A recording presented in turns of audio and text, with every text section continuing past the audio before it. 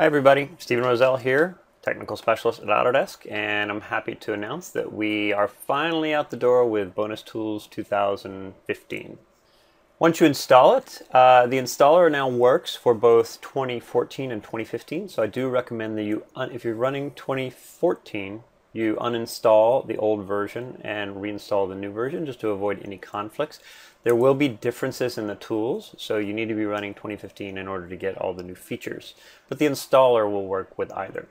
So once you install it, BonusTools will load, and you'll see now that we, much like the standard Maya releases, we now highlight the new features in BonusTools, which makes it a lot easier to figure out what's new. So as you scroll through the menus, you can clearly see where we've added new features that you might want to check out.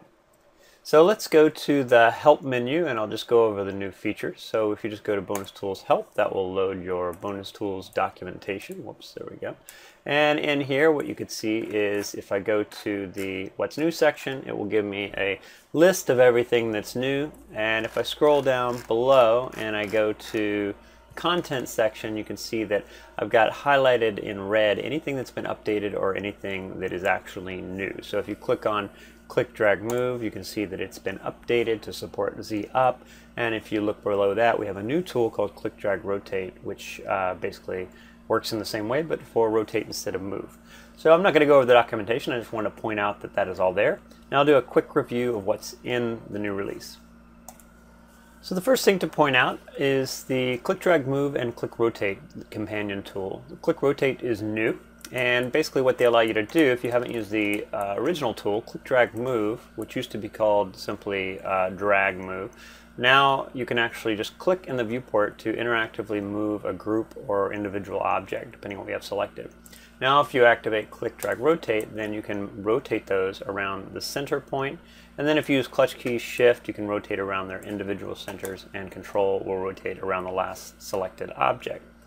So I can switch back and forth between these two with hotkeys now. So if I use Control Shift W, I can switch over into the Move tool. Likewise, Control Shift E will switch me quickly into the Rotate tool. So you can get in and out of these tools very quickly. The hotkeys get added the first time you run the tool.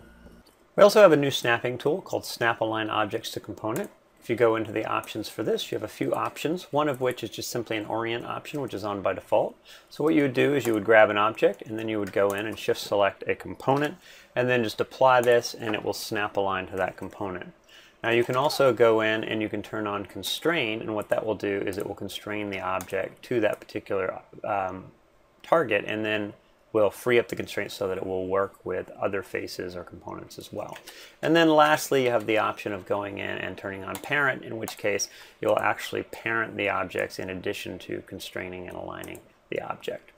Now similar to that, we have a tool called Replicate Object on Components, which actually does this with multiple objects. So now I can take this cone object and then I can shift select specific components on my target object, and then using similar options I can go in and I can replicate this towards those target objects. So now I'm getting a copy of each one of these. These are each individual, so you can see that the shape is independent. And I can also go in, if I undo that step, and I can turn on instancing, in which case each copy will be an instance of the other, allowing me to create the same copied shape, essentially. So I can work with any component type, so I can switch into multi-mode and I can grab a face, I can grab a vertex, I can grab an edge, and then I can use any one of those and replicate to those. I have to select the object, of course. Now I can replicate to those. Or I can go in and I can work in a random mode. So if I grab the cone, shift select the target object, I go into random, I just choose how many copies that I want. I say replicate, and it will create that many random copies. And I can choose whether I want to attach to vertices, faces, and or edges. Every time I replicate now, I'm going to get a new random set. And again, this uses the instancing options as well. So if instancing is on, each one of these will share a shape. So it's a quick way of going in and populating or propagating an object across things like face path, for instance. So I can come in here, grab this face path right here, go into selected mode and replicate, and you'll see I get a copy of each of those objects along that face path. So if you needed to put rivets along a pipe or something like that, this would be a very useful tool. We also have several very useful pivot tools called zero pivot tools, and each one of these tools works in a slightly different way. If you take something like the cone, for example, the cone has its pivot in the center by default. So if I type in 000 for translate, the center will always go to the world origin. So what I can do is I can say that I want to move the pivot to the base, and then 0 is transforms. Now that will maintain the offset, put the pivot to the base, and when I hit 000, the base will go to the center. Likewise, if I were to have an object off in space and I were to manually move its pivot and then come in here and actually freeze my transforms, what that's going to mean is this is now going to be my world origin. So if I move the object over here and then I come in and I type in 000, you can see that that object always goes back to that spot.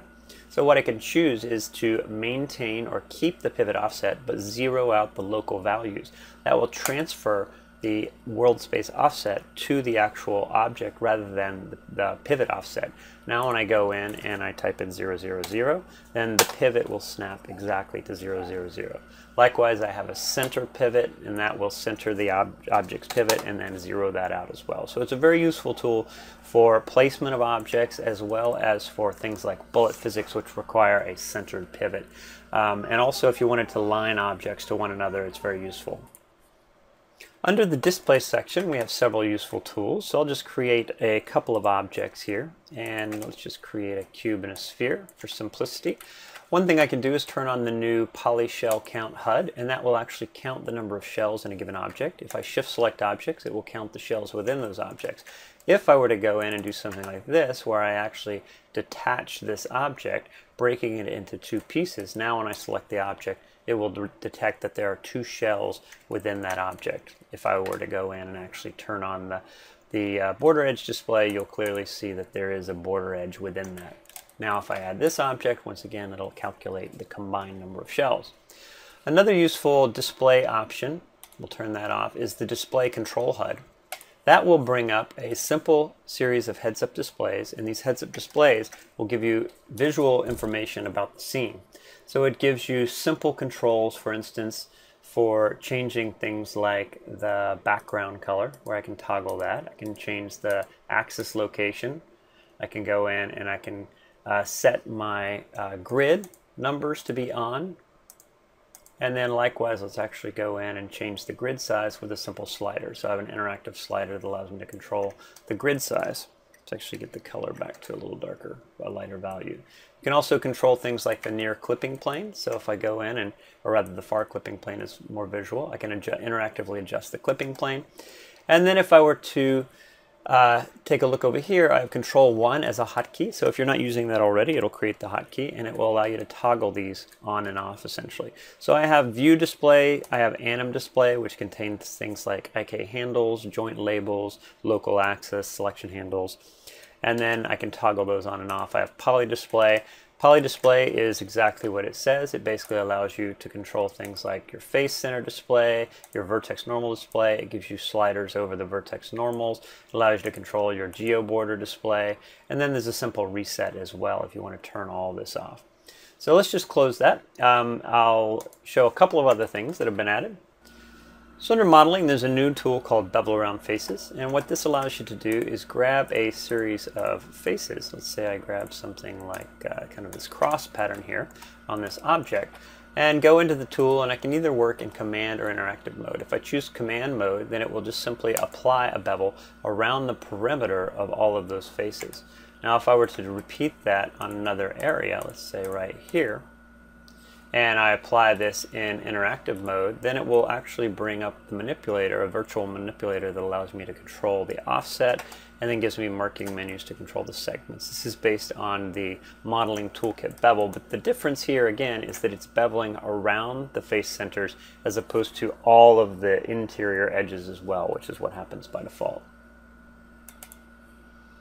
Under UV editing, we have an auto unwrap UVs tool, which has been updated to include the new unfold 3D algorithm. So if I bring this over here, I'll use the default settings here, and I'll simply enter the tool that will give me heads-up displays that then allow me to define my edge borders. So you simply click to select your edge borders, add them, continue, and it will unfold those shells using Unfold 3D.